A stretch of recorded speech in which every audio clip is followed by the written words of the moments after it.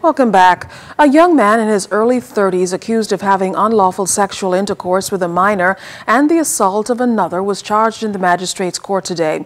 LaDon Davis was in court for the arraignments.